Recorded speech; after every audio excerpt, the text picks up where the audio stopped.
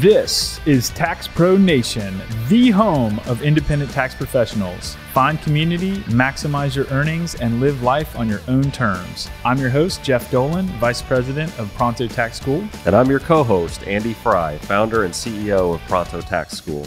As a tax professional, you take pride in giving the best service you can to every client you serve. Too often, your good work goes unnoticed. Too often, your story goes untold. No more. Unnoticed and Untold ends now. Welcome to Season 2, the season of story, where it's all about recognizing and appreciating you, the hardworking tax professionals that inhabit the mysterious land known as Tax Pro Nation. In this episode, we're going to hear from Beth Lynn Kelly. She is our Shining Star Award winner from the 2020 My Tax Career Story Contest, and she is a lawyer turned actress turned tax pro for 11 years. This is a very fun conversation. We cannot wait for you to hear it. Let's jump in.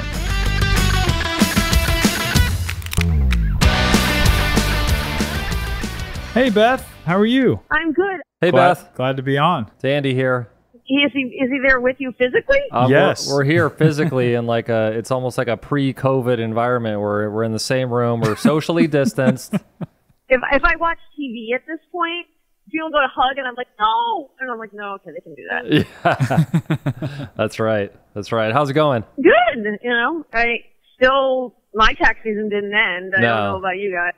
I pushed the last extension button at 11:59 on that Wednesday, July 15th. I usually have 10 people extend. I had 42 extensions. Wow. So 4 times as many. I have never done more than 10, and I had 42. Wow. And so then that weekend, everybody decided, well, now that I don't have pressure, I'm going to get everything done. So then, the next week, everybody was like, okay, well, when can you finish me? I'm like, okay, well, you're in line. Crazy. So, Beth, you focus on corporate tax returns, correct? No, I actually am transitioning. I actually have been done personal tax returns for pretty much exclusively small businesses at this point. A lot of people in the entertainment industry, gig workers, but I've kind of transitioned. I started doing entertainment people because I was in Screen Actors Guild, and that's where I kind of started doing taxes. But then, the industry's changed because a lot more work is going on union. There's not as many actors now. They don't make the same kind of commercials anymore. And basically in 2000, I want to say 8, 9, when the recession happened, a lot of people just couldn't make a living at it. So while I work, over 20 years, I started noticing that, all these people that used to be able to make a full living at it, now we're making a third of the money. So it just started transitioning into people owning their own small businesses, graphic designers, makeup artists, people who, things that were still in demand. I still have a little bit of my original client base, but I don't have easy tax returns. I don't have anybody who just sends me stuff and, oh yeah, this will take you 10 minutes. I don't have those people. I thought you were going to say you transitioned after this tax season. Well, I have to tell you, I am so good at personal taxes and I know so much about them. It's very hard to wrap your brain around. I have done corporate taxes this year. Last year, I did Andy's course, Pronto course, that Andy just happened to be on it a lot, for corporate taxes. And I was like, okay, this doesn't seem all that much different than what I'm doing for Schedule C clients. But I have to admit, my people are all going to be basic, right? In terms of what corporate taxes are. They're not going to be multi-million-dollar corporations, right? Right.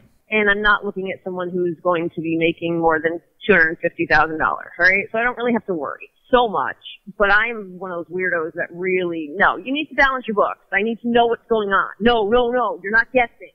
This is not a personal tax return anymore. Right. So, yeah, it's weird with those, the corporation and LLC clients, right? Because even if it's a smaller business, the accounting is such a disaster that when you have you want to do it correctly, it can be very difficult to deal with those smaller companies. And I think that's kind of what we ran into a little bit, in your first forays into the corporate and partnership adventure, right? Yes, it's crazy how many people, incorporate and don't have any guidance, or even people, I've had a couple people who had someone do their taxes in the past. And people, these big companies, CPA companies who, I don't know if because, it's tacked on to one of the, the partners of the LLC has other work for the firm. So they're like, oh, well, we're doing this for less money. So we're just going to kind of do it, half-assed, I guess. It was Johnny's first day. Yeah, give it to the intern. Yeah, the intern's first day. Well, and it's crazy to me because one of mine, for example, I wrote Andy so many notes. I was like, I don't know. Maybe I'm not cut out for this. Holy moly. My first one was their original accountant never asked them questions about how the partnership was going to work. So how it was supposed to work was one person gave $6,000 and the other person as starter money, and the other person was going to take the money every year until they got to a certain point, right? Oh no, they just spread everything equally, didn't give him a salary, nothing. I mean, it was crazy. And I was like, okay, well, now it looks like they have all this money in the bank account which doesn't exist. That's a problem. And it was weird. Just weird. Yeah, it gets weird quick. Well, it's just that they didn't ask so many questions. They just didn't. They were like, okay, we're just going to do it like a normal, just divide it the way we always would. And okay, no, but that wasn't their intent at all. So it's just one of those things where you say, if you'd asked 2 or 3 questions, this wouldn't have happened. And now we're 4 years in, and what?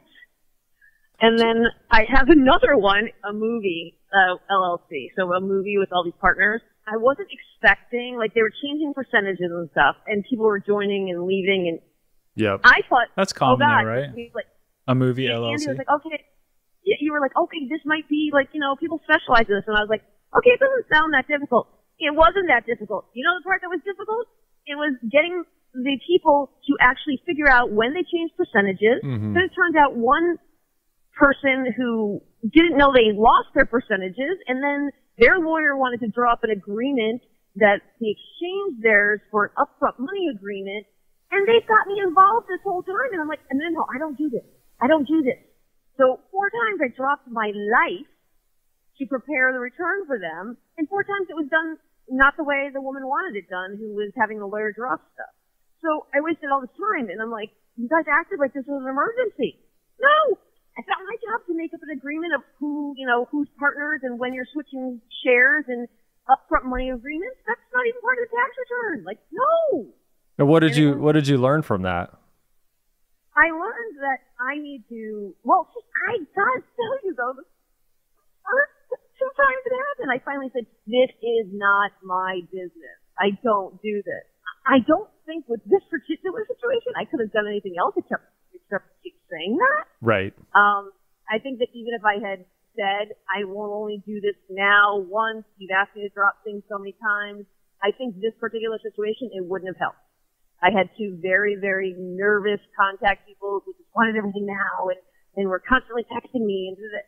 But I know that in the future with normal situations, I will be like, I only do the tax return. Everything else must be complete before you come to me. If you need a consult before about any questions you have, or if you need help with the bookkeeping to make sure you're doing it right, I only do the tax return. That's my job. And they might have known, though, Beth, you are an attorney or were an attorney, right? So I don't know if they got wind of that maybe and they somehow knew. No, they didn't, and I actually was very clear. I have to be because I'm licensed in New York, but if I practice at all, I have to do CLE credit, and it costs a lot of money. Gotcha. So I am very clear with anybody. I am not an attorney that is practicing anywhere. And so I actually told them that even though they didn't know I was an attorney, because I was like, listen, guys, you're treading me on an area I can't go in because those was like kind of my other way of trying to say, hey, I can't be involved in this. Right. I was trying every single way to tell them. Yeah, you got a lot of angles to how to say no. It did not work. It rarely does with the herding cat partnerships are always when people understand two totally different or more than 2 totally different things from the same words. It gets interesting. So I think the fact that you were in law school, you're in New York City, and kind of then you end up in the tax business. How did you get into becoming an attorney, and why did you get out of that field? Well, I actually, when I was in 5th grade, my uncle was an attorney, and I mentioned to a couple boys in 5th grade that I was going to be an attorney, and I had somehow understood what an attorney was. It was like I was good at very logical arguments. I was also very good at masculine qualities. I don't think I understood that at 5th grade, but you know, that people traditionally think are masculine qualities. Being blunt, being forward, being analytical, being, you know, pragmatic. And again, I don't think they're male qualities necessarily, but at the time. And they told me that I couldn't be a lawyer because I'm a woman. I'm a girl. Wow. And I said, what? And I mean, that's weird, right? I'm 49. But it was still very prevalent when I was young. So wow. I said, well, okay, great. I'm going to be a lawyer. And, you know, everything we see in the media and everything people say to us, we think it's going to be so much different than it is. Law is a lot of boring stuff. It's a lot of sitting behind a desk, doing drudgery work. And I don't think I considered that because I was like, that's not the person I am. That's not what I'm going to, you know, that's not what I'm cut out for. So I went to, you know, great college. I went to law school in New York City at Fordham. I graduated. I passed the bar. But in my 3rd year of law school, really early on, I was like, I don't think I can do this. I'm starting to see exactly what this is, because what did it was the interviews with the law firms, and just, I mean, honestly, some of them just seem so miserable. Right. And usually you're interviewed by, you know, 2nd year associates, and you know, and I just have to say, I was like, wow, these people look dead in the eye. And then, you know, and then I had a couple people, who I, you know, met who, you know, were 1st year associates from the year before, and they're like, oh yeah, I'm working, you know, 100 hours. Oh, you have to bill every minute of your time. And Where do I sign? and my anxiety like went through the roof, and I'm not even joking. Like, I was like, oh my God, I have to kill for every minute of my time. And I'm a people pleaser. So I'm like, I'm going to be in big trouble. Like, so after law school, I still just didn't understand, like, what should I do? What direction should I go in? So I did some litigation research. Oh, it was awful. I did some, you know, working at a law firm. At one point, I finally said, oh, let me see if I can office manage a small law firm. And I just watched these guys, and I'm like, I don't want to do this. This is horrible. And so at the time, I had met someone in law school who was ad executive, and she had said to me, you know, what's your personality or anything? I think you should consider acting. And I laughed. I was like, right. I'm not one of those people that runs around going, I'm a thespian. That's ridiculous. But didn't you grow up, you said your dad was a lawyer? No, my uncle was. My dad was a computer consultant. Oh, gotcha. Like software and stuff like that. And so it was very funny because I just was, no, I'm not creative. I grew up and I was smart, so I got pushed in that direction. No, I'm not creative. I mean, I had never had anybody encourage creativity in me, ever. So I was just like, no, that's not. I thought it was hilarious. And then I just realized how miserable I was, so I was like, you know what? I don't know if she's right, but So I took an acting class, and then I was discovered by a hair care line in Canada. I became their primary model. I started taking classes, and I booked after a couple of years, I booked a very, very large commercial campaign that paid very well. And I was like, you know what?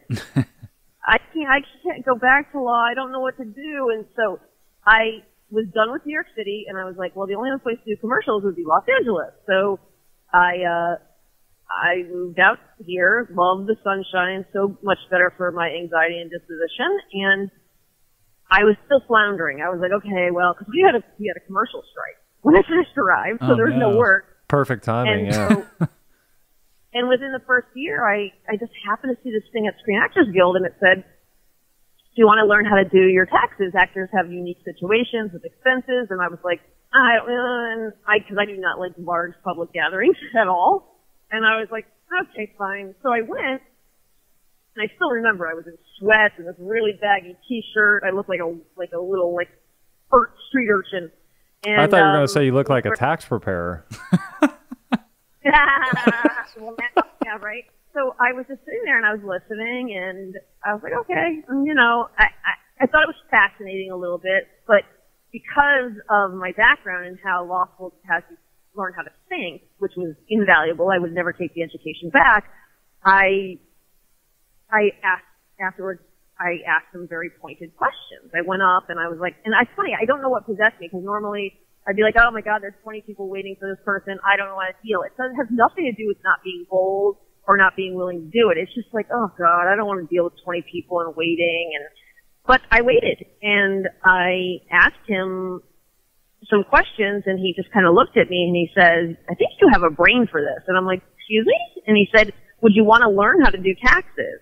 And I was skeptical, right? I was like, well, why? Why me? You have all these people here.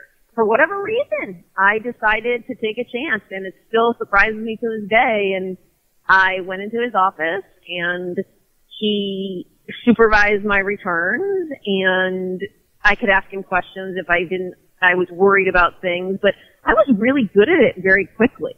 Yeah, I could see that being true. Yeah. And having a mentor there, right? It really made a difference for you, I would think. Well, and I liked it. And you have to remember at the time, then the strike was over, and you have to remember at the time, it was only supplemental income. Right. So, you know, so there wasn't as much risk of like jumping in, right? I just had a really good situation. But then when I've been doing it for like, I want to say, I think I've been at I think my 6 full years, I just started realizing there's nothing else to learn here. There's just nothing else to learn, and I'm giving away half of the money I'm making. And I have too many clients. So, you know, yes, I was, 50% to pay for a receptionist just wasn't working for me anymore. Gotcha. You know, I was like, okay, well, yes, I have I get it. I have the office, I have the receptionist, but the other main point was, and we, get you clients because we have a great reputation. I'm like, okay, but I have overspill. My clients have recommended so many people that you guys are getting that benefit. And they didn't see it that way, which is fine. And, they said, well, you started here and all your clients are a source of us. So I was like, oh, come on. How long are we going to do that? You know what I mean? And that happens a lot. I mean, in our type of business, right, there you have your apprenticeship stage, that people go through, and then learning. And a lot of times we randomly kind of end up in the business. Surprising actually how many stories are like yours. But then you reach that point where you're not, maybe, learning and growing as much. And you look financially, maybe it's becoming more of the main source of income, and that other 50% starts to, look pretty appealing, and it could be pretty difficult to navigate kind of that next stage of your career. Well, and I'm a good person. I am an ethical person, so I was really betwixt and between, because even though I thought it was ridiculous to say that all of these referrals over 6 years that have referred other people, like out of the branches of the tree, right? Right. They all belong to them because they gave me the first client, 6 years ago. I was like, where does that stop? Because at this point, I'm giving you guys more clients because I can't do them all. And so I was like, I was very, very, I know the hairdressers a lot of times have this situation, yes, like leaving a salon and stuff. And another girl had left this place, and what she had done, unfortunately, she did it under the cover at night, and then she kind of sent all of her clients a letter saying, you should come with me, and I was like, okay. Uh-oh. I knew that they were really upset about that. So what happened was the last year I was there, they tried to get us to sign a non-compete clause, and I said, well, we're independent contractors. You don't provide any benefits. You can't have us non-compete. You don't have that right. You're not our boss. And it became this huge thing. Like, they wanted to protect themselves. And I'm like, but we show up every day. We do this work, and we're not your employees. We give you a percentage, like a commission, but we are entirely responsible for anything that goes wrong. Obviously you just have to have a rudimentary understanding of law to understand if you're an independent contractor and they're not your boss, they can't make you do a non-compete clause. Yeah, and I think in California, you can't even really do that successfully with employees too much. Didn't make any sense. I'm going to not compete against myself. I mean, it's just so, I ended up getting very, very sick. My Crohn's flared that winter, really sick, hospital sick. Wow. And I just was like, it just, again, good timing. I was like, you know what? I don't have the luxury of giving away 50% of my tax money. I don't. I haven't been able to work. I haven't been able to, the recession happened, it was starting to happen. I was like, I don't have this luxury. And so I left, and true to my word, even though all my clients had my personal business card with my phone number on it, I did not contact one person. Not one. And I was like, I really felt ethically, I really didn't like what the last girl did, and I didn't have the chance, unfortunately, to tell my clients I might be leaving. But I did mention that, I may go out on my own one day. I'm thinking that, I've learned enough. So I was like, you know what? I just have to trust. It's going to work out the way it's going to. I had been so sick, it kind of changes your perspective. Interesting. So Beth, back up real quick. So your Hollywood side was giving you, your acting was providing half your income, or at this point it was dwindling down? I used to do commercials, and, I made for a decade. I had health insurance and made, an average of $45,000 a year. Nice. So you were in the guild, and that was kind of like your main income, and you were doing the tax stuff as kind of a stabilizer or to kind of fill out your income? Yeah. And then what prompted you to make that change where you finally left? Like, what was the main catalyst? It was the recession in 2008. Basically, women in my category, there were so many of them, and there were so many fewer jobs, and the jobs paid a third of the money. I mean, you look at any of the statistics, it wasn't a viable, you couldn't make a living at it anymore. Right. I can show you the tax clients that I have now. Out of the 30 that made a living at it, I think I have one that still does. Mm. It just, everything changed, and you had to have another plan, and I just happened to be lucky enough to have gotten sick at the time when that move would be the most beneficial. But that's what I'm trying to understand, because like if your main source was gone or was dwindling quickly. It wasn't gone yet. It wasn't gone yet. Okay, so what happens is basically over time. So the recession hit, and then it became, okay, this year I made half as much as I used to. And then the next year it was, I made 30% as much. Because you have to remember, we would get residuals. So if you had commercials that were running, you could still sometimes float a year or two beyond when you last shot at the time. Okay. So I still had money coming in, but when the auditions are drying up, it took some time to catch up with people. Gotcha. Not having auditions, having too much competition for a lot of jobs went non-union, and Screen Actors Guild people cannot do non-union work. So it became this thing where people were fighting. Like, I would go out, I'd have 5 auditions a month, let's say, and then I was fighting like crazy to get one. You can't, having 12 to 14 auditions a year, I mean, the average good booker books 1 out of 25. I mean, just do the math. Yeah, right.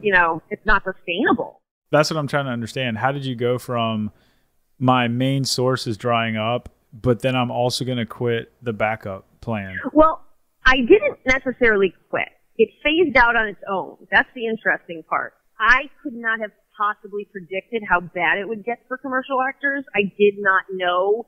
I thought it might bounce back. I was handling the immediate. Like, I was very sick. I don't want to have to go into an office every day. I need some flexibility. And you know what? I need that other half of the money. Yes. Right. I can make 14 grand or I can make almost 30 grand. Right. And so I saw the writing on the wall for at least a little while. And since I had been so sick, I was like, I guess, this is the best option right now. And I remember thinking to myself, I hate this because I've always thought of myself as an actor, and I don't want acting to become a hobby because my life has always been acting is my main job, taxes is a side thing. And this move is going to make it a main thing for a while. Right. And I didn't want that to happen. I'm not going to lie. I mean, I love acting. I wanted to keep doing commercials, but when the industry changes, it changes. It's never gone back. It's actually gotten much worse in terms of getting auditions. So while I'm very sad that, I couldn't sustain it and that, I don't really even call myself an actor anymore because it phased out so much, I think that was a little bit hard to let go because I was so good at it. I really enjoyed it. And it's hard when an industry changes so much that there's no way to do what you were doing. Right. It's just gone. That opportunity is gone. And it was part of your identity too, right? It was part of how you showed up in the world. So that's always a difficult thing to let go of and change kind of who you are. And it's your focus, you know, like I had found the things I loved about it. I found a routine. I'm creative. I was never creative before. And so it was a bummer, you know, that's probably a small word to say. But like I said, because I had been so sick, I think it required something of me, you know, I just had to like bite the bullet. You know what I mean? Like I was like, okay, I need the money. I need, you know, we don't know what's happening with recession. I need the money. Because I had been so sick, I had not been doing well in auditions and everything. So I think that part was well timed because it was right before this full recession hit. So I had already had a stop to my career and not just the recession changing everything. Right. So for me, it gave me a little extra time to realize, oh my God, we're all like not in a great place, right? So this whole COVID-19 thing is kind of a little bit of a replay in a certain way in terms of those of us that have been through these economic crashes before, or these humongous career changes. And I mean, it's kind of like, not that you feel comfortable in this current very difficult situation, but it's probably like you kind of do have a unique perspective on it given the things you've already, you know, went through. Well, it's interesting because I assume that you guys also have experienced this. You have, depending on what kind of tax person you are, some people just take the information, don't ask questions, right. You know, right. They churn out as much as they can. I call myself a teaching tax preparer. I go through every single thing on the tax return, people, so that they can actually understand it, because I started wanting to do it because it empowered people to understand their finances. Cool. So I'm there through buying and selling houses, right. foreclosures, losing a child, right. doing in vitro. Like all those things are discussed, you know, on tax returns. I've known people before they had babies and now they have kids who are 13. Right. You know, it's one of my years at the old place. There was this little boy who came in, Cyrus, and he was 3, and I shared Valentine's candy with me. He was so sweet, and he gave me a hug, and he asked me to be his Valentine. And so I started taking him on play dates. He just graduated from high school. So awesome. So I've been there for a lot, right? Like, it's weird. So I'm watching these people all scramble. Yeah, and exactly. I've always had a hard time with clients who've been with me 15 years and then suddenly disappear. Don't say goodbye, nothing. That's really hard for me because I do get to know them so well, and I will admit I wish I were better about being like, well, whatever. But 15 years, I talk to them about stuff that they don't talk to their best friends about half the time. Yep. And so when they just disappear, it's hard. But this year, because people are so crazy, it's happened more often, where people I never thought would leave me are just disappeared into thin air. Like, and you're just like, okay. People writing and saying, you know, I'm going to try to do my taxes on my own because I don't know when I'm going to get my next paycheck. Yeah. That happened a lot more in April before the unemployment thing, you know, was settled or whatever. Now it's crazy again. But it was really, I watched people freak the heck out. I don't know about you guys, but, you know, in late March, early April, when they were still like deciding, if you recall, they said, oh, we're going to extend the deadline for paperwork, but that doesn't mean we're going to extend it for money. So I had 20 million emails. I don't understand.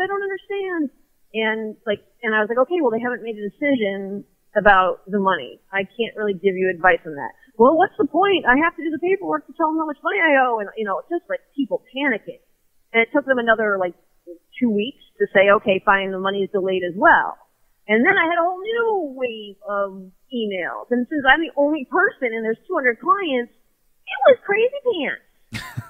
Yeah, absolutely. And especially when you're in very close, you could say like relationship contact with, where you are getting on that deeper level with people. Sometimes the emotional side of that, it's taxing in a extreme way. And this tax season, I mean, I know that was what it was like for us dealing with our clients. I mean, seeing people lose 90% of their income overnight, or, get laid off from jobs they've had for a long time, have to close their restaurants and everything else. And so, yeah, definitely that relationship part of it, and the just the taxing part of it. And then also like you said, Beth, all the extensions that have been filed where it kind of hasn't ended. And so I wonder if, like, I believe we just have about 10 minutes left, but I wanted to see if we could touch on a very important topic, which is your dogs.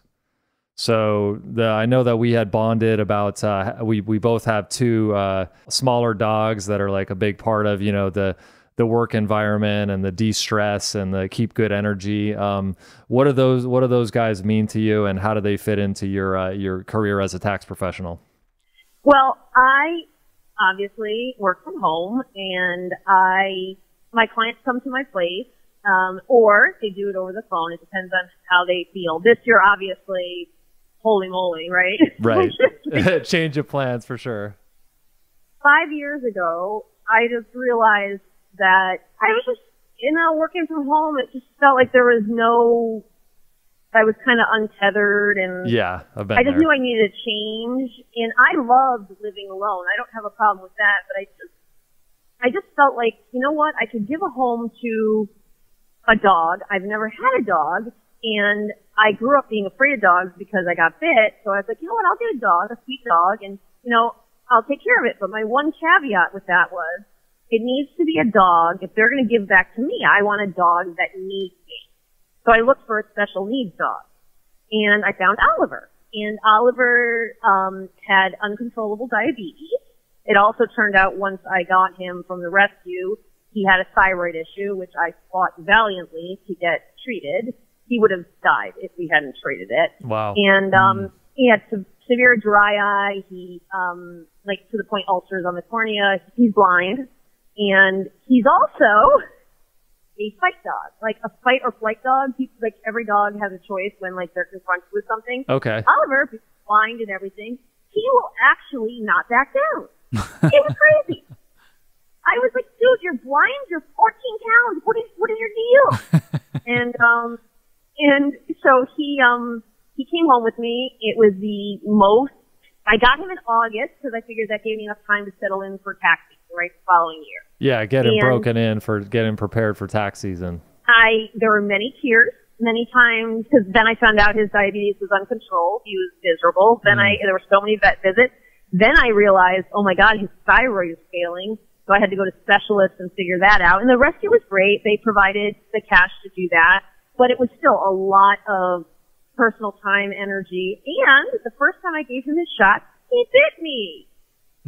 So he has 2 shots a day for insulin. I know. It was very ambitious, guys. I know. And so he bit me, and I was like, I have to give him back. I don't know what to do. I was like, oh my God. It was the first time I had ever hit the ceiling and really couldn't figure a way around it. Interesting. I was just like, oh my God, there's nothing else I can do. He bit me. I'm terrified now. I still can't explain to you how it worked. I don't know. But, there were, like I said, a lot of crying, a lot of very close to having me give him back. But a lot of it was, maybe I'm just not the right person for him because I can't handle this. Look at me. He bit me and I'm freaking out. And now he's my best friend. And the only problem we have during tax season is that he doesn't like nobody's here this year. And so therefore he wants me. And I'm like, no, I gotta work. And he doesn't understand that because no one's here. So sounds like kids. Exactly, right? It's crazy. I feel like I have 2 toddlers. So 10 months later, I had fostered a dog for 4 days, and it was so rewarding. I took him until he'd go to his new mommy, and he's a very happy dog. He flew up to Oregon with pause pilots. And so I was like, you know what? That went so well. Oliver liked that dog, so maybe I should look at a second dog. And of course, me and my infinite wisdom was like, we'll just look for the one that needs us. Well, I basically ended up going to a shelter that was closing up, the rescue shelter was closing, and the one dog nobody would take was a little Chihuahua who was a nipper because she had been trapped in a box for a long time. So yes, a biter, I know. So I was like, it's not a bite though, it's just a nip, right? That's what they always say about that. But it's got sharp teeth though, and it just bit, pretty sure it just bit me. Chihuahua, it hurt. Yeah, because the nip, it can. There's different levels of a nip where it's like, you know. Well, I know, but so I basically was the last one there. They were closing at 7. It was 7:10. Nobody was there, and I said, well, "What's going to happen to her?" And they're like, "We're going to take her to the shelter tomorrow." well, I know, they said, well, it's no kill. And I said, okay, but no kill means no healthy adoptable dog. The minute she nips at someone, they're going to put her down. So they were very like, well, you know, we don't have anybody to take her, and that's just what has to happen. And I'm like, okay. So I'm basically really her last chance.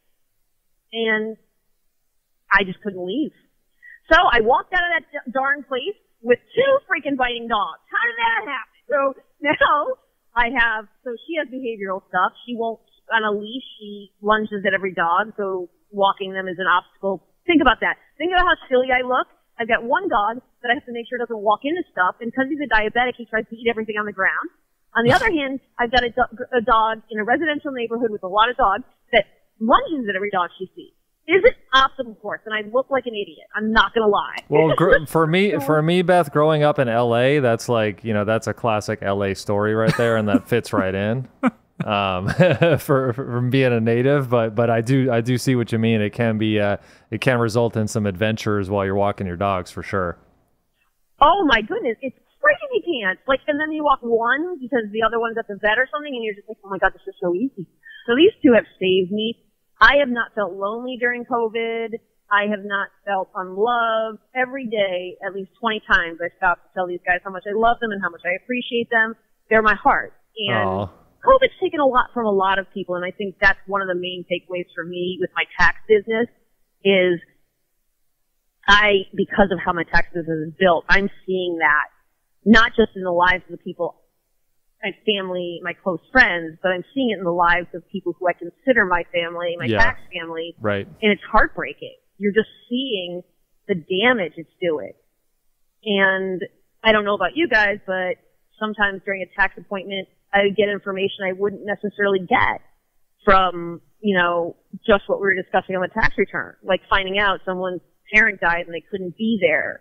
That, you know, someone's brother was in the hospital and they couldn't go. Someone's friend had COVID and no one was allowed in. And that breaks your heart. You just listen and people cry and you're just like, oh, what can I offer? You know? Well, I mean, it's interesting that you say that, Beth, because I think it's what you are offering by being there and having, you know, think about all the people that are going around right now without anybody to confide in that way. You know, what you're already providing, you know, by giving that safe space and be able to have people express themselves like that, those moments really matter for people. So, I mean, we kind of been struggling with some of the same things you're talking about. And I'm just trying to really focus on the positive side of it, of even if it's just like we hear somebody out, hear what they're going through and are able to identify with them and say, hey, you know, we're in this together to some degree. I think that's extremely valuable. And I think it does make a difference. So I know your clients appreciate that about you. And I know our community and everything you do in our groups, and you definitely bring that vibe to the situation. So it does matter, you know, in my humble opinion. I think that I started my business with caring about, and they all knew, I cared about how their finances were the way they are, which affects every area of your life, right? And I think they all know that to a certain extent. And I'm a firm believer in, you know, I'm not going to give you platitudes. Yeah, this sucks. You got ripped off. It's a bad hand to be dealt. And I can make sure all that you're worrying about the tax return, I promise you, they're all things I can manage, and you just need to trust me and let it go. Don't worry about it. Because a lot of them, that's just an added burden, you know, because money is so crazy. And I've always been very proactive about telling my clients, like, okay, I understand. They'll give me like 20 million questions up front, and I'll be like, okay, all of it will be solved. Every single question will be hit. I go exactly in the same order so that every question gets handled. And I promise you, we got this. Like, you know, just breathe. And that's been much, much more helpful to people than, I mean, it's always been helpful, but much more helpful now because so many people come into the return with, oh my God, I'm going to owe money. And I'm like, okay. Right. And even if that's the case, we can manage this and I can give you options. And I think that that's always been one of my best qualities probably as a tax preparer, is that even though I'm high strung and chatty and everything in, you know, normal life, even that I bring to my tax, every single client can feel it. And I can tell you half my clients have told me, you just because you're so unstressed and unfazed by taxes, and you're like, oh, it's going to get handled. Don't worry. It's such a good environment because Cool. I don't stress anymore. I'm like, oh, Beth will handle it. And because most of what they stress about is just the process that we already go through, so I'm like, okay, well, and it's coming to handle it. I know this thing. You aren't asking me to manage a multi-million-dollar corporation. Calm down. And I think my candor, my pragmatism, and just that sense that, no, I got this. No, I'm not worried. See, I'm not worried has provided a lot for people and even more right now. Because I know this thing. I've been doing it 20 years. None of you are coming in and like reinventing the wheel for me. A lot of what they're worried about, they don't realize is easily manageable. And my job is to make sure that they know that. And just hilarious to me, though, how many people tell me, well, you're just so relaxed about it and so unafraid of the whole process that it makes me calm. And I'm like, funny, right? That I'm normally so high strung about everything, right? And all of them know me, so like, right? Yeah, it's like reverse psychology. You got them off balance, yet perfectly in balance, and enjoying their experience. So, yeah, we really appreciate the interview with you, Beth, and being able to hear your story, kind of how you got into the business, your background, and also some really nice to see you appreciating like what you're doing for people. Like I said, I know sometimes when I try to encourage people, as tax pros, sometimes I think we underestimate how important that we actually can be to the lives of these clients. And so good to hear you kind of appreciate what you're doing for people, especially during this very challenging time. And just appreciate having you on the show. And anything you wanted to add to wrap it up? No, I think that you hit the nail on the head. Like, everybody is in this to a certain extent together. Some people have harder challenges. Some people have lesser challenges. But everybody needs empathy and compassion. And I'm good at that, so why not make sure you incorporate that into all your conversations? Yeah, absolutely. Awesome. The more that we have of that, Beth, in the world, the better off we're all going to be. And so, yeah, I just appreciate you putting out those vibes and helping your clients in the way that you do. And I'm sure we'll talk to you soon. Thank you very much, Andy and Jeff. Roka and Oliver, say goodbye as well. That's right. I told you we were going to bring them up, because I got the two small dogs myself that are my work at home buddies as well. So I wanted to make sure, they got a proper spotlight on them as well. Thanks so much, Beth.